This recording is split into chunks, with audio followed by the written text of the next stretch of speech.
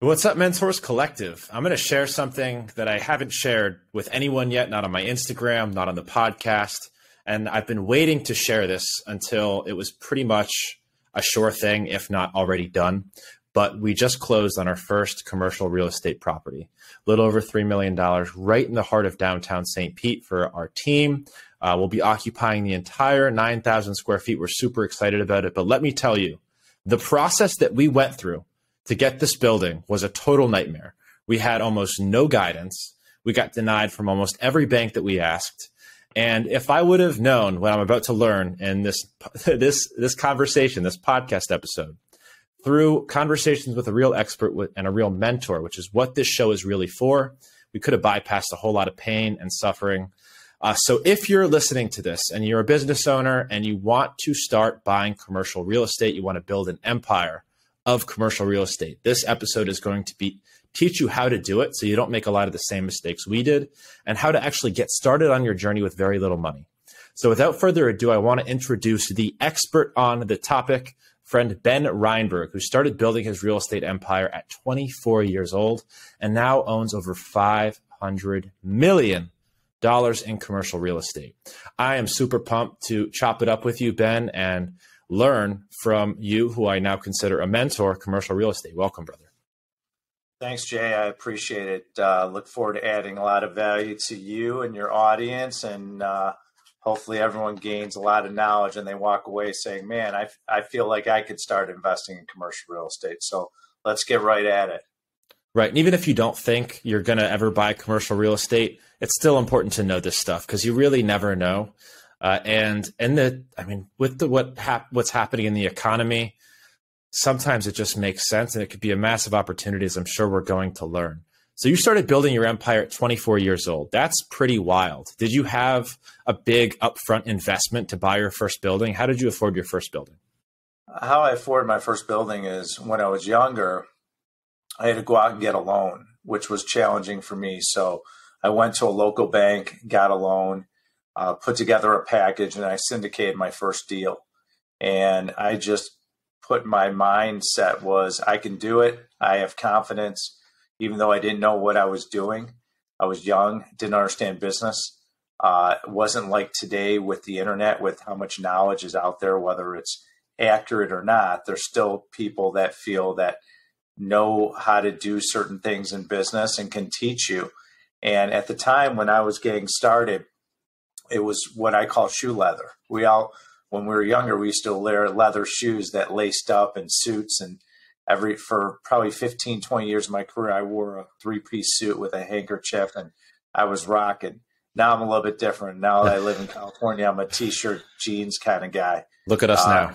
Yeah, and so I'm a little bit different in my dress. However, the experience continues to grow over time. And what I did was when I was younger, I syndicated. And I went out and I asked people, and I just said, I have to get this done. And I put pressure on myself. So my first equity raise was a few $1 million. It was a lot of money when I was 24 back in the early 90s. And I got a loan and I closed. And it was an interesting deal. It was an industrial deal. Where I'm from, I was born and raised in Chicago. That's where my headquarters currently is. I sit in our West Coast office in Newport Beach. And then we have an office in your backyard in Tampa as well. So with that in mind, what I learned from that deal is I learned how to deal with challenges, how to manage a lender, how to manage and property manage a property, how to bring in the right resources. And so I learned, and that was a stepping stone. Once I did that deal and I was able to overcome challenges, Jay, I sold it for a great profit. There's a lot of probably multifamily people out there in the ether that listen to you. It was a 3x multiple. For me, I look at IRRs. It was a tremendous return to our investors. And that's what launched me. It was about a 3 to 4 hour process, 3 or 4 year process, that investment. But what's interesting about it is I decided I wanted to sell the deal. I wanted to be the listing broker because I wanted to learn what that really looked like. And what I learned when I sold it was if you let your buyers know the train's coming. So for example, in that industrial property, we need a new roof. So we went out and we bid it. It was about $250,000, Jay. And we underwrote that. We used to use a model called Argus back in the day. It was basically an averaging cash flow program, really sophisticated. I'm also a CPA, so I'm really good at underwriting deals. And back in the day, when I was 24, I had to do everything. Now I have different departments where I don't do a lot of that work. I just kind of oversee it and see what goes on. And we have a leadership team that has 200 plus years in my company. And so we're a lot different than when I was 24 years old. Right. But when I was 24, all these lessons carry forward to me today. And I never forget about the lessons it taught me. I never forget about my first deal. It still resonates with me when I do other deals as well. So that's how I got started. And long story short, I've built over 10 million square feet of office and industrial in my career. We've bought and sold hundreds and hundreds of commercial real estate properties that we own and manage. And today, we currently own and manage office, industrial, and retail all throughout the United States. And we just launched a new fund about 17 years ago, Jay. We got involved in medical properties. So we just launched a new medical office fund where the fund will not only invest in medical properties, but also veterinarian properties. Very cool. And so I'm just really proud of my staff, my company, and where we've come. It's been quite the grind. It's a marathon business, commercial real estate. Don't let anyone tell you differently. You did one deal and you thought it was challenging. And I barely even did it. My co-founder, my technically CEO of our company, who likes to deal with all the documents and the legal and filling out all the paperwork, I barely dealt with I dealt with the minimal amount, and it was still horrible. So I can only imagine. Well, I've done every section of our process, whether it be raising equity, procuring debt, negotiating letters of intent, purchase and sale agreements, dealing with environmental engineers, regular property condition assessment engineers, lenders all over the country, property management, you name it. One thing I learned when I was younger is I wanted to know every sector of the business so I could teach it, right, which I'm an expert in. And so a lot of people label me as like a 7-tool player. And that's what you have to be when you're younger. You really got to get into the weeds and understand every aspect of commercial real estate. Why? Because then you end up learning how to manage risk. And managing risk in our business is everything. How do you deal with tenants? How do you understand the creditworthiness of tenants? How do you solve challenges? How do you deal with the actual real estate when you have challenges? Look at your area, okay? We have properties in Cape Coral, Fort Myers, St. Petersburg, the Tampa area, MSA, Orlando, all throughout Florida. And if you look at the last hurricane we just went through, well, we're in the process of redoing some of the roofs. We've had signage get ripped out of the ground, concrete monument signage. How do you deal with those issues? How are your leases written? So you really have to become an expert, and you have to also develop into what I call resource rich, having the resources to help you to be able to take an investment property like we do from A to Z, from start to finish. And a lot of that stems from your networking, your resources. How do you find them? How do you develop good resources? How do you do due diligence properly, which is really important in our business? So there's a lot of facets to it. And what I love about what I do is it creates a high barrier to entry. It's very rare that someone at a young age, like I did at 24, could just walk into our business. They might walk in like I did, but it's taken me over 28 years to get to this point where I become an icon and an expert in our business. And that's what it is. It's a marathon business. And it's funny. I was talking to my business partner about this. Like, we know tons of people who own residential real estate. You were 24. I don't even know anybody our age, and I'm about to turn 31, that owns commercial real estate, even in their own office. And I thought that was an interesting thing. And then I looked at the process that we went through to actually get this building, and I see why the barrier to entry is so high. I see why not a lot of people go through the pain and the learning curve that you need to go through to understand this stuff. Now, you said a couple of things, and I can tell you're really passionate about this, that I thought were really interesting and could be helpful. The last one, and we'll start there, is that you learned every sector of this business at an early age. And it sounds like you went through formal CPA training, not easy. You were the listing agent, so you must have gotten, did you get your real estate license? Is that Yeah, I mean, in Illinois, to have a property management company, I had to be licensed. very And cool? so at the time when I was younger, uh, we had a brokerage division where we would broker our properties, need be if we had to. And we would also, we did a lot of project management projects, which you had to be licensed. So I did. I got my broker's license, my managing broker's license. Eventually, the laws changed as I aged. And back then, there was no technology. So due diligence was a lot different than it is today. Uh, Yeah. Raising equity was different back then. But what was great about the past was relationships really were prevalent to get stuff done like they are today. The difference was I'd actually go see someone and have a real conversation in their conference room. Now we do Zoom calls. Now it's a lot different with technology. Right. And when the playing field and access to information is level, then competition tends to increase too, I imagine. Yeah, but the difference is there's still a barrier to entry to do what we do. Because Right. if you can't close, it's hard to get deals funneled your way from the Yeah. brokerage community. You need a track record.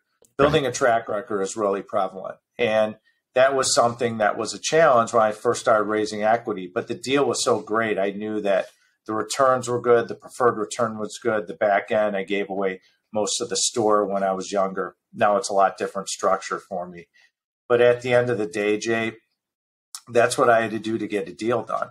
And then after I did a handful of deals and my track record started to improve, well, I added more value to the Yeah. investment community. You've got credibility and trust. Yeah. Yeah, once you add value, I have a saying, what we sell our investments is called the Birkin bag. It's rare, it's exclusive, and it has a tremendous amount of value. And that's what we sell when we're raising equity. It's a total different mantra. It's a different mindset when we're raising equity from high net worth accredited investors and family offices and institutions. But at the end of the day, you have to get started. And so for your audience, whether it's any facet in real estate, you're flipping houses, you're rehabbing, which is sexy because HGTV and all these different TV shows have all these young couples doing it and it looks appealing and easy. Still work. Commercial real estate, a little bit more sophisticated. It's based off numbers, financial analysis, understanding real estate fundamentals, understanding the market you're in, your tenants, your credit worthiness. There's a lot of variables that we underwrite that can impact commercial real estate. What I love about what we do, Jay, in the medical office space is that the human body is never going out of style. And what I mean by that is our tenant's foundation is the human body. You and your entire family have to go to the doctor in some form or shape or form. So, as you get older, you'll go and get a colonoscopy, heart, orthopedic, because more people are working out and exercise are big, surgery centers. So we do all these different niches, dialysis. Don't be so sure.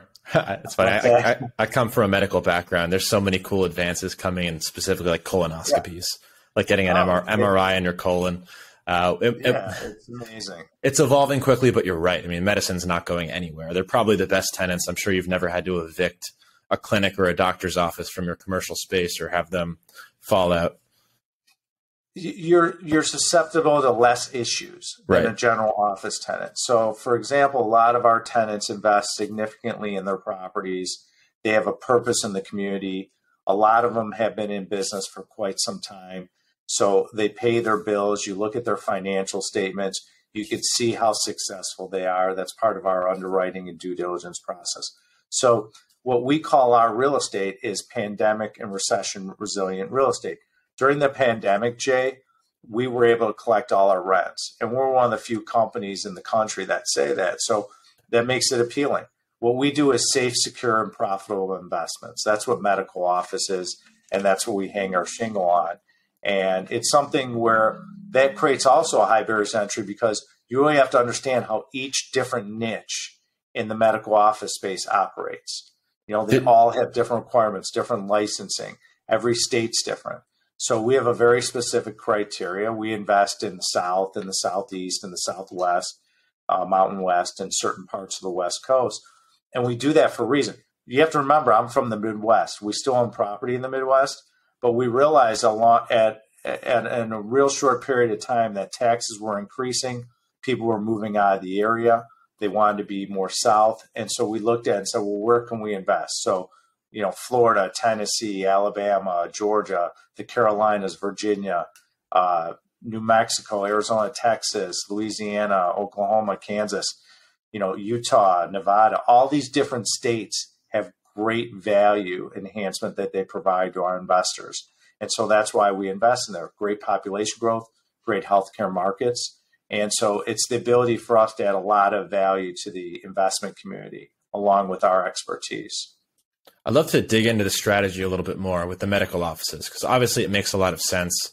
I guess the question is, did you try other things, or did you start off investing in medical offices? How did you come to take on that as what you hang your hat on? I started industrial in office. Mm-hmm. I really like industrial. I still own industrial around the country. I've built it. I get it. Being from Chicago, Chicago's what I call a 24-hour city where there's 3 shifts. So industrial is one of the top, it's a port city. It's one of the top industrial markets in the country. And that's how I cut my teeth with industrial and general office. Do you give an example of what industrial means?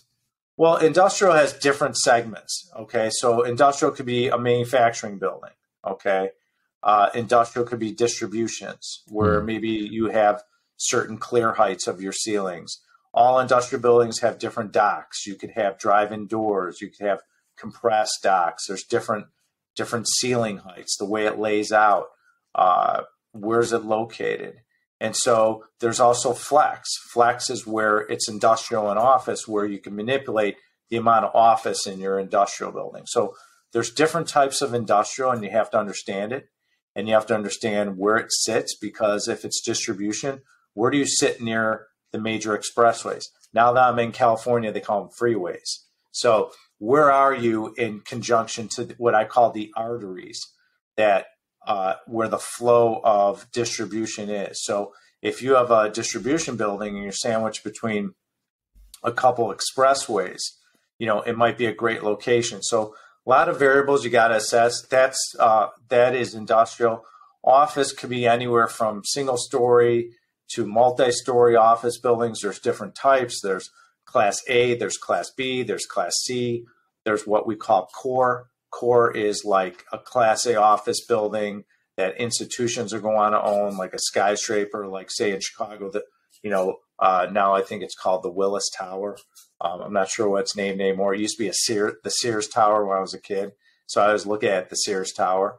And then, in New York, you could look at all the different buildings in Manhattan. And those are core. There's core plus where you get value. There's value add. And then there's different segments too, where you could have medical office. That is, you could have data centers, which is part of office. Data centers can also be part of industrial too. So there's a few products that blend into both. So interesting.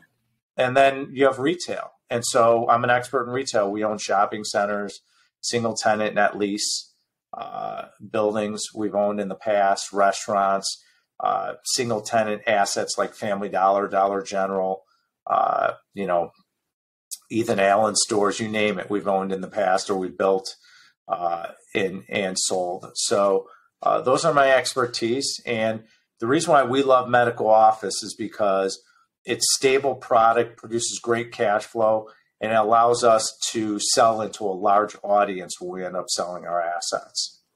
So the strategy with, filling it with medical clinics and doctors makes a lot of sense. Are you typically buying buildings that are already constructed from somebody else, or are you typically building new commercial real estate from scratch?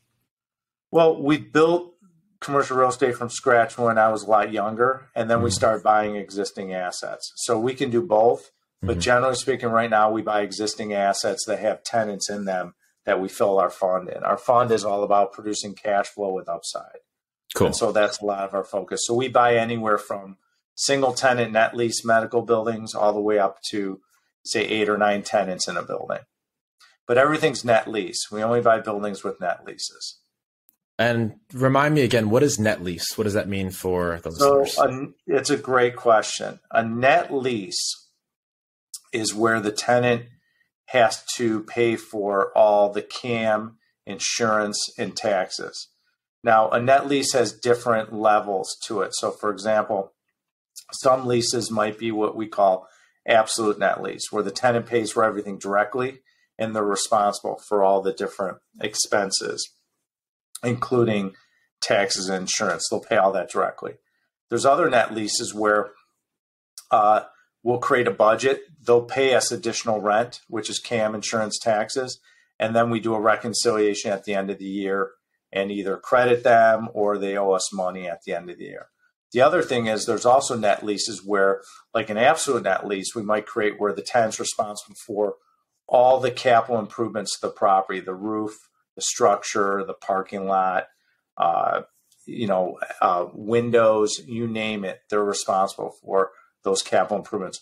There's other leases out there where I'm the landlord, which is the position we sit in, Jay, is that we might be responsible for the roof, or we might be responsible for repair and maintenance of something, the roof, maybe the parking lot, maybe the HVAC, we're responsible for replacement, maybe not maintenance or repair. So every lease is written differently. Right.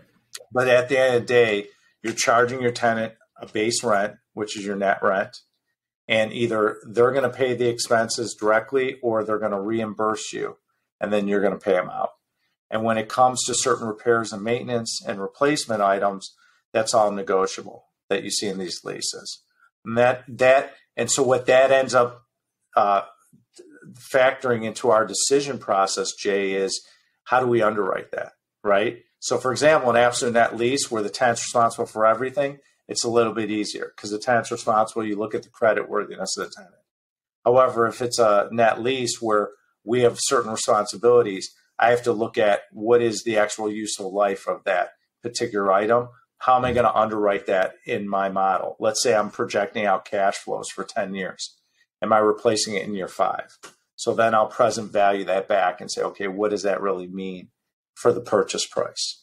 And do I have to replace it? Is it in new condition? Do I have warranties?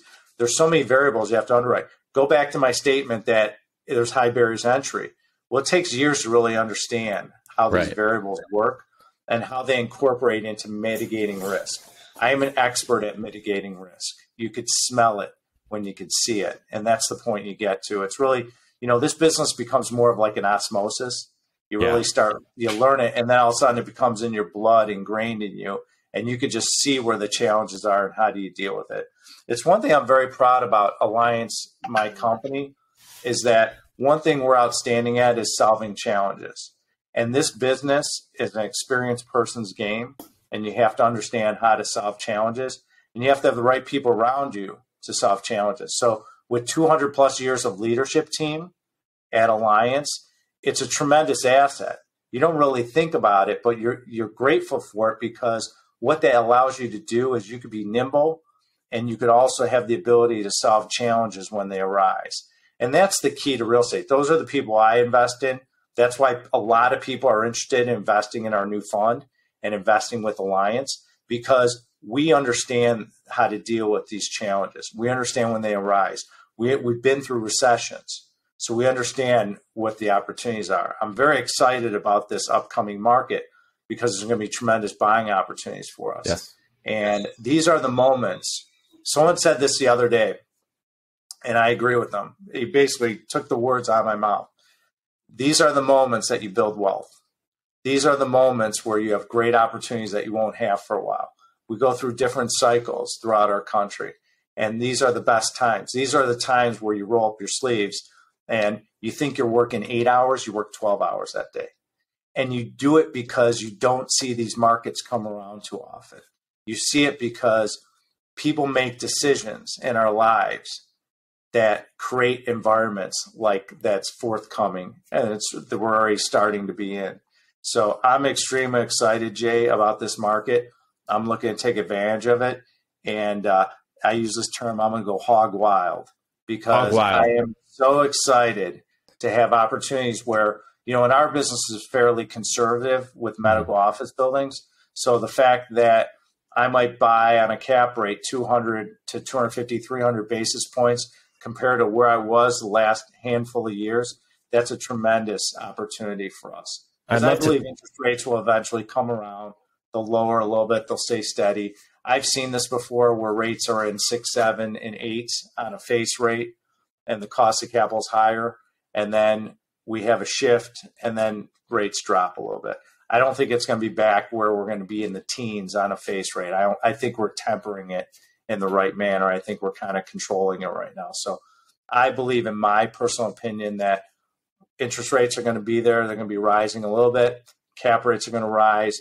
People are going to have trouble refinancing their properties. It's going to allow people like us that are well capitalized and resource rich the ability to buy properties at a great price. And Jay, what that's going to end up happening is it's going to allow us to get great opportunities. That way, when things starts turning, okay, we'll have the ability to sell at great profits. The key to the business, Jay, is the ability to hold. And this market is the quintessential example of what I mean by that. You're going to head into a recession. My opinion is going to be a shallow one. However, with that in mind, you'll have the ability, if you can hold your properties and ride through this cycle, we come out of it, you have the ability to add a tremendous amount of value. And our investors know that. We educate them on what's going on. We educate them on our opinions. We educate them why we created this fund in this market. And I'm very confident and very comfortable saying I'm really excited about what we're going to do for our investors in this marketplace. And so it's a good point. I'd love to talk for a second about what to do in this market, specifically if you're relying on taking on a mortgage from a bank or something else. And this was a problem that we were kind of battling internally. Is this the right time? We are facing mortgage rates. Granted, we got in at a pretty good rate compared to where they are now and where they're going. But is it the right time to buy? Even though you're going to be able to save a couple bucks, if you're paying an 8% face rate, I mean, that is going to be a massive suck on your mortgage. So what are you looking at? What would you recommend for people wanting to get into commercial real estate or thinking about it right now? Should they wait for interest rates to come down, or is it a good idea to buy now? Maybe you get a decent deal, you pay the high mortgage rates, and then refinance when they finally do come down 5-10 years from now. God knows when. Well, let's take a step back for a second, because I think this is really important. Yeah.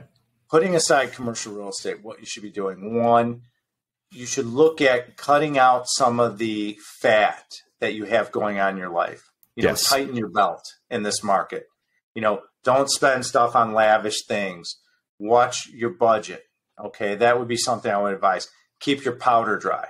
Keep cash. Okay. And because there's going to be buying opportunities you've never seen.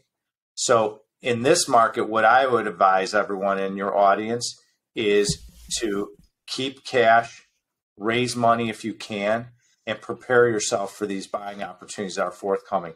These are the markets when everyone's tightening up and doesn't want to do anything. You put your foot on the gas with your marketing. You put your foot on the gas with your acquisitions. You go the other way. I like to do things opposite than the public. People might think I'm crazy for that, but that's how I've created mass wealth and success, is that when someone's going this way, I'm looking the other way. And this market is no different.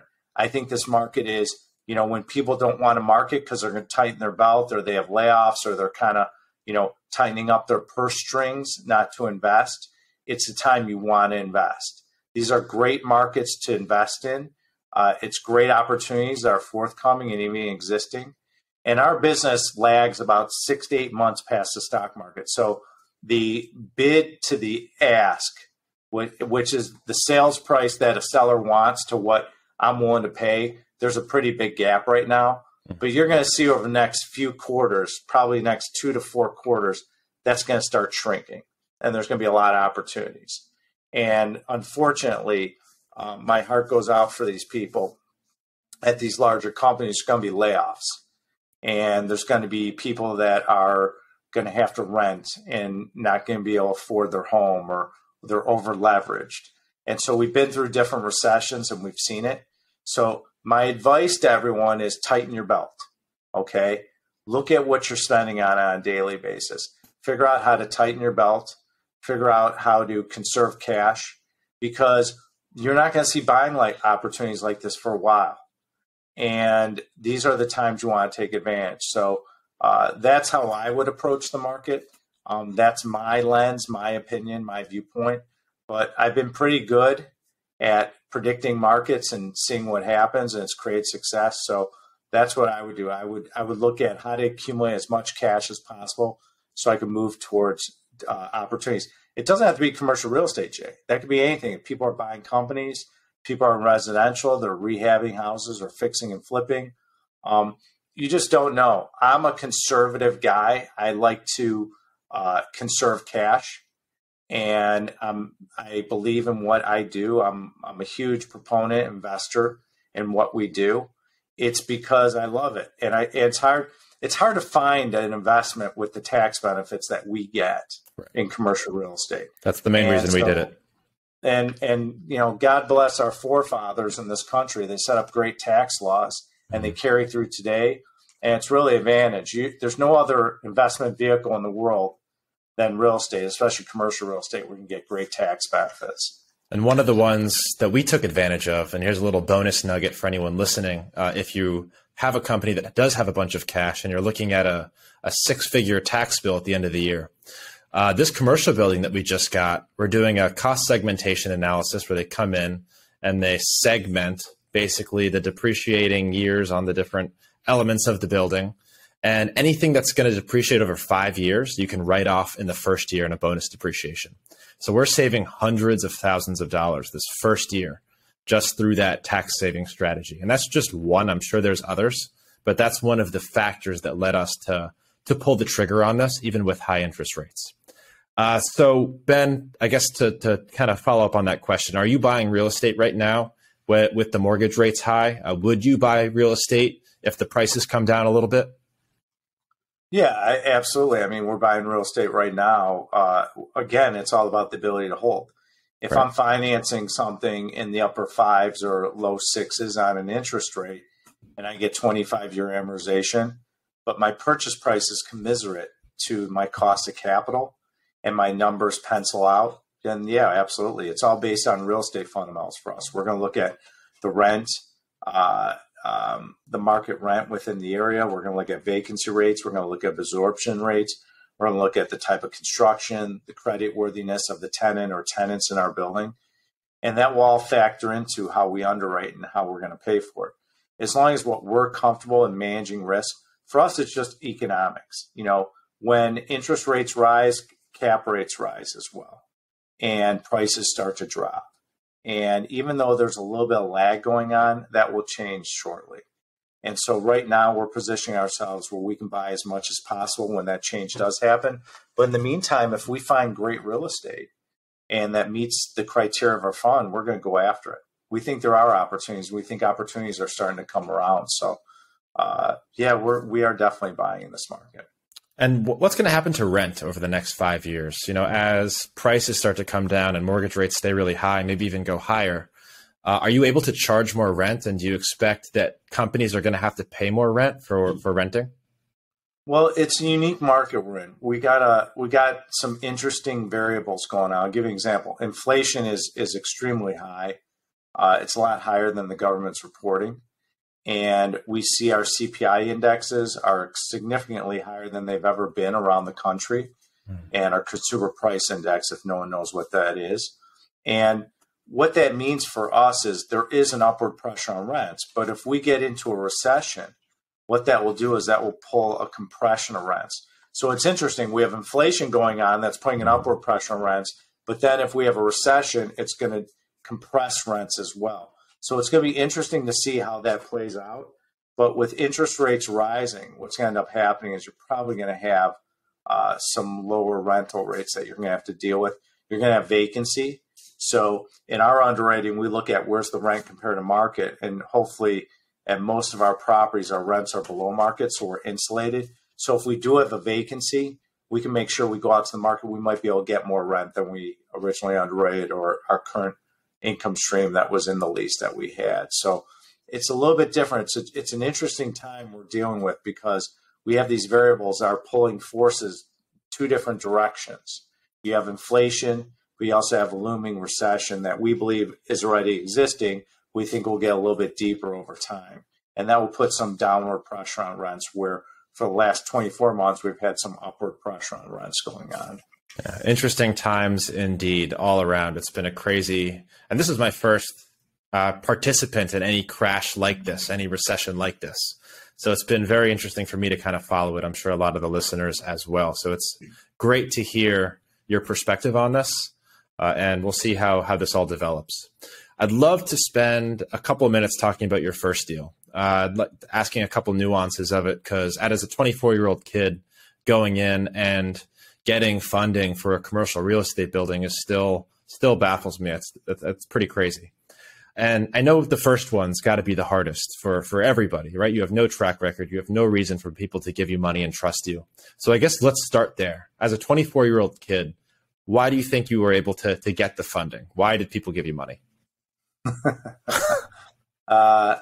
Well, I was good at financial analysis.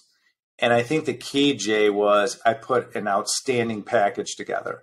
I realized at a young age, if I could put a package together that stands on its own, and I preach that in my company all day long for everything we do, emails, documents, statements, you name it.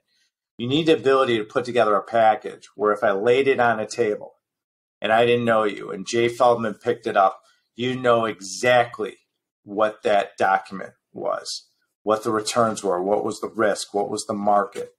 So I put together a great package and I threw on the suit and went to go meet with people, and I was paying a great return. It was a great deal. And just once I got my first, say, $500,000 raised, it was social proof. Okay. That word didn't exist back then, so I could use it now, which I learned. It was social proof that this was a good investment and that people trusted me with their money. So guess what? Someone says, wait a minute, an 8% preferred return, you're giving me 80% of the equity. Yeah, I'll throw 50 grand in, 100 grand in.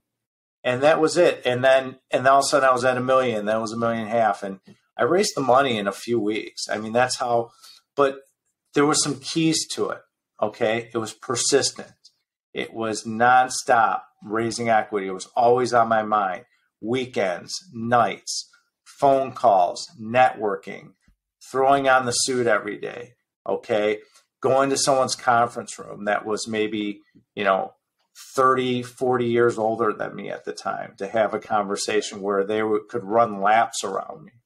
And I had to do a lot of battles. I had my own mental battle because I had to deal with my mind saying, can I do this? Right. Or how do I communicate with an investor that has millions of dollars in their bank account? And why are they going to believe in me to diversify some of their capital and deploy it with me instead of investing in someone else? There was other sponsors in Chicago. There's all different types of investment, multifamily, residential development was going wild back then. And so there was a lot of opportunities. It'll make a lot of money. So the fact that I was able to raise money with this asset as my first deal is really, really a neat story for me that I could look back and resonate with. It is. Confidence and persistence can go a long way. What's interesting about this story is that the first week we owned it, we lost 45% of the rental income. We had a tenant move out in the middle of the night. Jesus. So it was a 2-tenant building. I backfilled it, made a 3-tenant building, and we sold it for an incredible return. And that was my first deal. And that deal, like I said earlier, had so many lessons to it that I carry through today, all the lessons I've learned from it. And it's really benefited me. And so I don't believe in the word can't. I didn't believe when I was 24 years old. I think my advantage was I didn't come from money. I had to make and create my own wealth. And I think that, I had a chip on my shoulder when I was younger. I wanted to show people that I could do it. When I was out there raising equity, I wasn't going to stop. And even if as I got older and I used to handle raising equity in my company, I always had that ability, like, okay, today I'm going to go raise $5 million and I would go do it. Today I'm going to go raise 8 million or 10 or 3 or whatever. I would go in on a Saturday, Jay, and I would sit in my office. I'd keep the lights off and I would be pounding the phones and sending out texts and emails and whatever technology I could use at the time. And I did that because I always remembered the first deal, this deal I mentioned, what it took to raise equity. And that carried forward to me throughout my career. I don't take things for granted. I appreciate, the processes that have gone into play to get to this point in my life. And that's what you have to do. You have to be persistent. You have to believe in yourself. You can't give up. You got to show up every day. Some days are better than others. I look at it like I'm into physical fitness. Okay. I train with a trainer 5 days a week here in California. And I did in Chicago too with my trainer there. It's the same mentality. You have to show up. You have to do the work. You have to be present. You have to be focused. You have to network, develop relationships. You have to build your reputation and your track record. It all starts in the foundation. It's all just hard work and persistence and focus. And I think a lot of people lose fact that they say, well, I only want the 4-hour work week. I don't know how that works, especially in our business. Our business is, we have so many Zoom calls now and variables and property management and everything. I don't know how you can work a couple hours a day.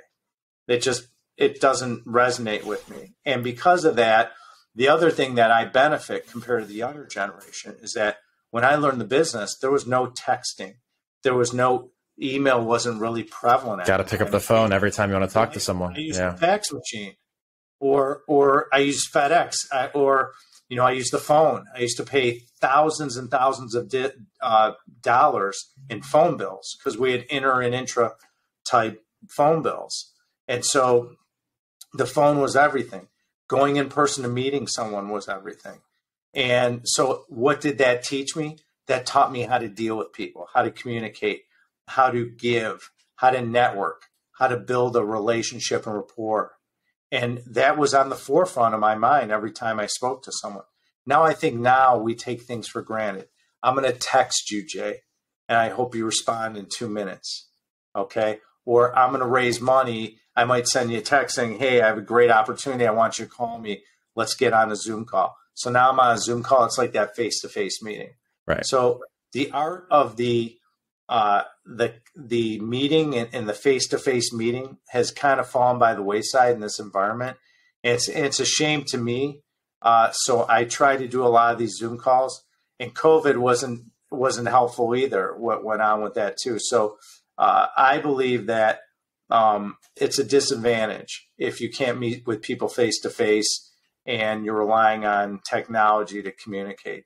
It's a good way to get instant communication, but it's hard to build that human nature. As humans, we want to interact with each other.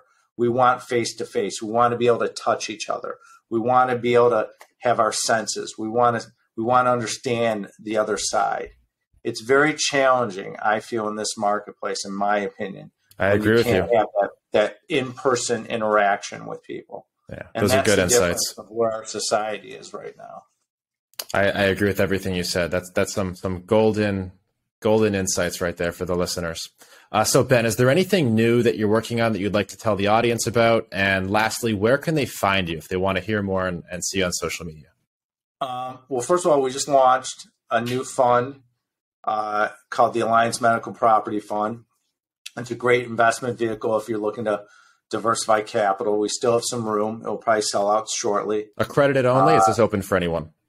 It's accredited investors. Cool. We only deal with right now accredited investors. And tell the audience what that means, accredited investor. Well, accredited investor has a certain status. So basically, I think the rules are you have to make at least $250,000 annually in income. You need to have a net worth. I believe it's at least $1 million. And there's all different criteria that you're required to be an accredited investor. So we check our investors. They check documents and boxes with who they are. And we interview every investor. And so that way, God forbid you have a deal that doesn't go as well. They're not as concerned when they lose money compared to someone that invests $5,000 in a multifamily deal that some guy's promoting on Instagram, and they get they're a little bit more agitated because they can't afford to lose that money. That's talking about Grant Cardone, aren't you? Well, I'm not saying names. I'm just telling. I don't like to. There's a lot of people out there that do that. It's very common. The Reg A offerings, and I think if you are a Reg A investor, let's say you're in your 20s, you put $5 or $10 grand. just know there's a chance you could lose that.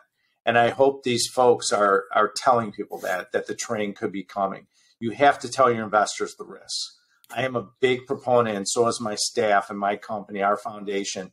Our core values are transparency, integrity, consistency, and expertise. You do not last in this business if you don't adhere to those values. You have to be transparent. You have to tell people the good and the bad news, integrity. Not every deal, Jay, is going to be perfect. There is no one in the universe that walks on water. You know, I say to my investors, if I go 9 for 10 or 8 for 10 batting average in my career, that's phenomenal over decades of work. And that's what it's about. And so, for accredited investors, how can accredited investors get involved in the fund? Well, accredited investors, the best way is to go to our website. If they go to Alliance CGC, and that's CharlieGeorgeCharlie.com, they can find out more about our fund. They can reach out to me. I'm on LinkedIn. They also can direct message me on @TheRealBenReinberg on Instagram. I'm all over social media. I'm on TikTok. The other way to learn about me personally is to go to benreinberg.com. That's my personal brand. Jay, you wouldn't believe this, but I got on social media. I'm not talking about LinkedIn, because LinkedIn I was at the start. Because and you said TikTok. I'm like, let's go see you dance. I'm on. Oh, no, I don't need to dance. It's just all education videos I produce. But it's, you know, we have a whole staff, a media company that does that for me. But we're on YouTube with shorts. I have a podcast that we launched in May that's doing extremely well. It's called Ben Reinberg, I Own It. It's owning every aspect and being responsible for every variable in your life. So we have guests from all over the spectrum, whether it's health, business, personal development, all types of guests from all over that have been on it, and we're growing. We're fully booked through March right now. Cool. So I'm really excited about that. I'm having fun. We have a studio in Laguna Beach that we shoot it from, and that's how to find me. It's pretty easy. I'm pretty out there. In the past, I was not out there because I was known in commercial real estate spaces in our business, but also I was on LinkedIn, and now I'm on the other social media platforms. So we're growing it. You can follow me. You go to benreinberg.com, you go to alliancecgc.com, and you will be able to find me. And if you're a credit investor and you're interested in investing in a fund, just direct message me. I will walk you right into the door in our investor relations department. They'll educate you on exactly what the fund is, the benefits, how it works, and what the process is to invest in it. Cool, Ben. This has been a blast. I wish I met you 6 to 12 months ago before we started closing on our deal. Probably would have saved a lot of headache. But hey, it won't be our last, and I'm glad to have you as part of the network. And if you're listening to this and you liked what you heard, go watch Ben dance on TikTok. It's really going to be some funny stuff. I'm just kidding. But definitely check out the social medias. I follow you on Instagram now, and there's some good educational stuff on there. The other thing is we're going to be teaching commercial real estate. That's my next life. So if you don't know anything about it, or you know a little bit about it and you want to learn, we'll be developing some products for you to learn, and I'll be teaching you and mentoring folks in the commercial real estate so you can make sure you mitigate risk and you can learn how to buy a commercial piece of real estate from A to Z. I'll show you how to do that as well. Sign me up. All right, brother. Okay. Ben, this has been a blast, and I'll see you in the next one. All right.